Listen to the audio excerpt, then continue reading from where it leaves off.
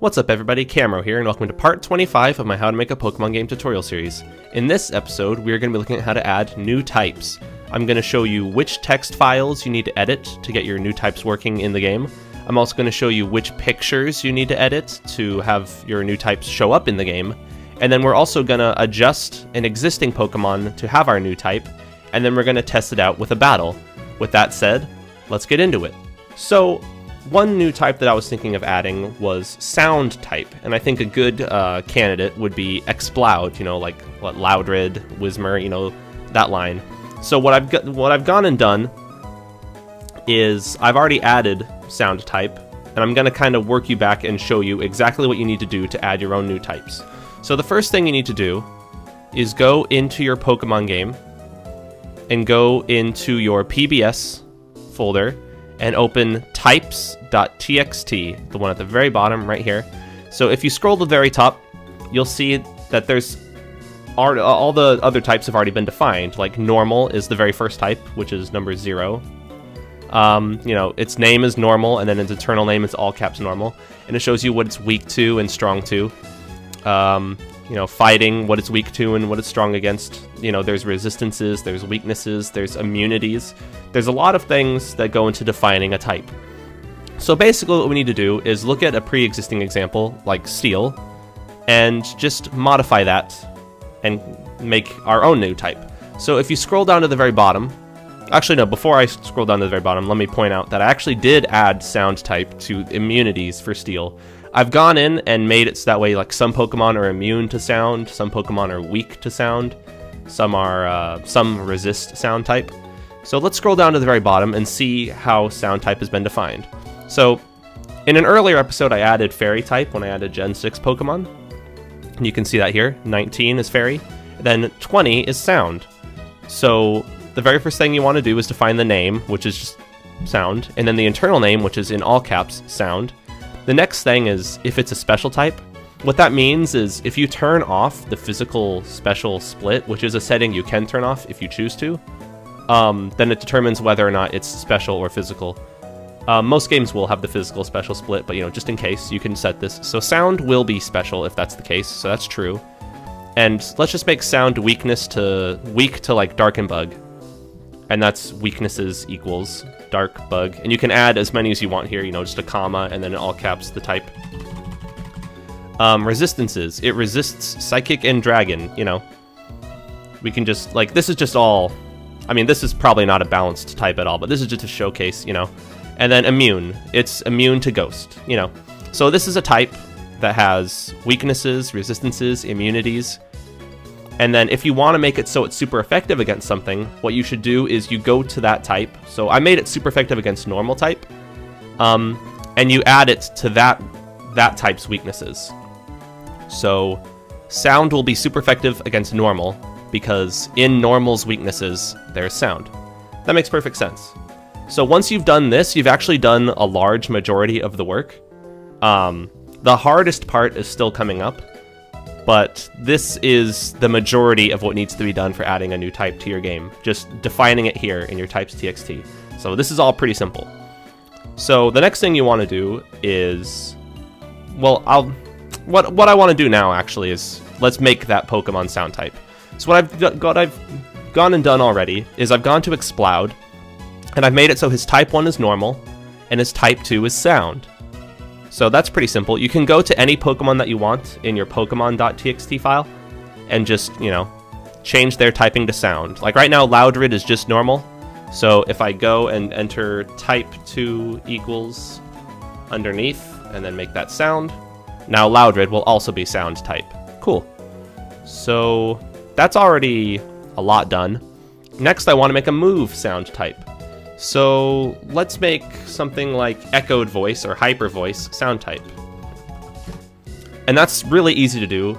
If you just go to any move, you can go over a little bit, and you can see that, what is this, like the 6th field? 1, 2, 3, 4, 5, 6, yeah. The 6th field is the type of that move. And as you can see, I've made it so Hyper Voice is of type sound. Cool. So that's already a lot done. So the next thing, and probably the most important thing now for your types, is the image to visualize your type. So let's go into Photoshop here. Whoop. So in your game folder, let me open the game folder actually also, there is a pictures, so graphics, pictures. There's this pictures folder, and if you scroll down to the very bottom, there's a file called types.png. What I have open right here is a default types.png that hasn't been edited. So shadow is the last type, so it doesn't include fairy or sound. And if I want to include fairy or sound, it's actually super easy. All you need to do is add to the bottom of it. So if you're using Photoshop, this is easy. If you're using Paint, I guess this is also easy, but Paint will remove the transparency, so it's kind of...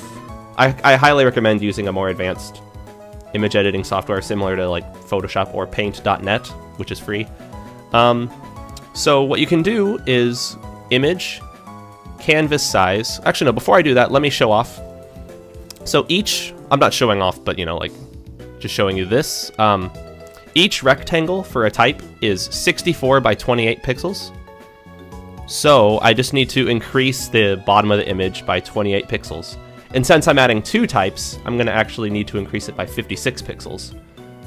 So you can go to image, canvas size, there we go. And if I want to increase this by 56, that just becomes, let's see, 88, 588.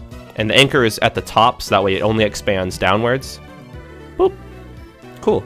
So now we can fit two more types here, if we choose. What I've done is I've actually already modified another types.png right here, where I've already done that. So this just requires some image editing on your part, if you choose to do this. But yeah, this is another 64 by 28 rectangle here that says fairy type, and then this is sound type, which is another 64 by 28 here. Just add it to the bottom. That's all you need to do. Just expand the bottom of that image. So another thing needs to be done. If you go into your pictures folder again, and you scroll up a little bit, let's see if I can find it. Where is it? There it is. It's Pokédex types.png, which is the exact same thing, except this is the image that shows up when you see your Pokemon in the Pokédex. So when you look at the type of your Pokemon in the Pokédex, this will show up. And the exact same logic applies. You just expand below. Like, this doesn't look very good, but you know, this is just an example. So yeah, you add these types to the bottom. Cool.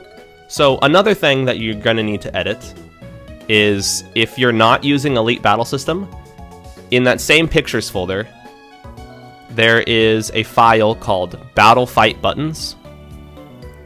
Let's see if I can find it again. Here it is. So this is when you're selecting a move in battle, it represents that type. So, you know, it starts with normal, and then there's fighting. You scroll down all the way, there's, I believe, that shadow at the bottom. So I haven't added fairy or sound to the bottom of this, but you will need to edit this file if you're not using Elite Battle System. If you are using Elite Battle System, you do need to edit an image, though. I'll show you that one now. It all depends on the type of UI that you have selected in your settings, but if you do have Elite Battle System installed, go to your Pictures folder, and then go to your EBS folder, and then you'll find that there's another Move Cell Buttons, which you might want to edit depending on which settings you're using. And then there's also Next Gen, which I am using, which is the Next Gen UI option. And there's Move Cell Buttons.png here, which you will need to add to the bottom. And it follows the exact same logic as everything that came before it. All you need to do is expand beneath and add. So here is our modified image for sound type. So now, I think we have everything already done. What we've done is we've edited our PBS to include sound type. We've made a Pokemon that is sound type. We've made a move that is sound type. And then we've added our sound type images. So, let's test it out. What I've gone ahead and done is I've made a trainer that showcases all of sound type's strengths and weaknesses. So he'll have Pokemon that are super effective against it, such as Dark and Bug type. He'll have a Steel type Pokemon, which I can't affect. And he'll have a Normal type Pokemon, which I'll be super effective against. So let's all try that out now. So while it's loading, oh, never mind, it's done loading. I just want to say that the hardest part of adding a type is modifying those pictures. The easiest part is editing the PBS files and the text, because that's simple. Oh wait, before I show off this battle, there is one more thing I need to tell you about.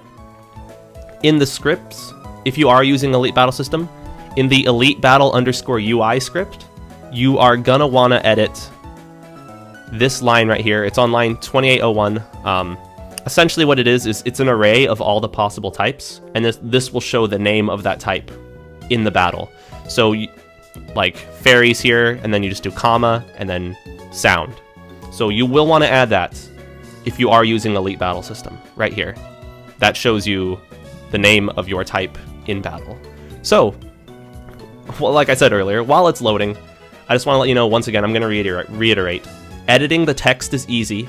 Editing the images is hard. So I highly recommend Photoshop or Paint.net abilities, because other than that, it's really tough to do. Okay, cool. So here's our guy. His name is just Youngster Dude. So the first Pokemon is Ghost type, which Sound type is immune to. So I'm just gonna Growl this turn. I could have made Growl a Sound type move also, but here you see I have Hyper Voice, which is using the proper UI in the images that we changed. And there in the bottom left corner, it says Sound because we edited the script. So let's just Growl. That's a pretty nice animation for Growl. Alright, so it's going to use Lick, and it doesn't affect me. Lick is a Ghost type move, and I am of Sound type, so cool. Now let's kill it. Right on. So far Sound is working perfectly, but I just want to finish this battle just so I can prove that everything is working as it was set. So if you don't edit the images, you can still play through and test your game. It's just, you won't see stuff like this. It'll just be an empty square. So you can still test your types and the logic behind them. Okay, see, Sound is normal. I mean, is super effective against normal. So good. Still working. But yeah, don't let a lack of image editing skills stop you from making new types, because you can still, let's see, he's going to use Crunch on me, which will be super effective, so I'm going to Growl again. You can still edit types and test them without editing the images, if that makes sense. It'll just be an empty space, but still, feel free to experiment with your types. So there, Dark was super effective against Sound, so once again, that's working perfectly. Coolio. Right on. So, and I guess after this battle, the only thing I'll want to show off is the summary of the Pokemon, as well as the Pokedex. So, let's see. I could actually probably show off the summary right now.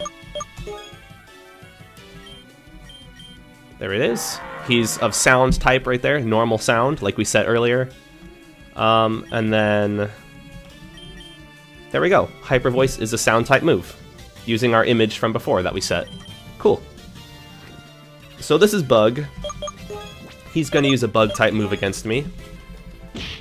And it'll be super effective again, just like we set in the PBS files. Cool. So yeah, hopefully this video helped you. I mean, editing types is actually a lot easier than you would think. It's really just a lot of figuring out what you want to be super effective against what resists what. So the hardest part, well, I'll say it this way. The hardest part is editing the images when it comes to actually physically implementing them. But in reality, the hardest part is just thinking of a balanced type. It's really hard to think of a new type that fits into the current types. Cool. Sound does not affect Steel, which we set. Awesome. So that is the last Pokemon in the example. It looks like everything is working perfectly for our new type. So yeah, if you want to make a new type, like Light or Sound, think about what they're going to be good against, what's going to be good against them, you know, what they're going to resist, and, you know, like, what color you want it to be when looking at the types of those moves. So yeah, that's easy. Let's look at our Pokedex now. And let's see, Exploud, there he is. And there, in our Pokedex, there's the image that we set earlier, also, the normal Sound type. Right on. So that's how you add a new type. It's actually not that hard. Like I said before, the hardest part is editing those damn images and making them look nice. And getting everything in your game. But other than that, you know, like editing the PBS files and the text is super simple. You know, updating your Pokemon to be of that new type is also really easy. And yeah, I hope that helped. You know, be sure to subscribe. You know, follow me on Twitch and Twitter. That would help. Join the Thundaga Discord. That's the best place to reach out for help. I get questions on Twitter that are like for really complex issues, and I only have like 140 characters to reply with help, which is tough. So yeah, definitely join the Discord. That's the best place to receive help. And yeah, once again, thank you everyone for 1,000 subscribers. I'm doing 1 tutorial video a day this week.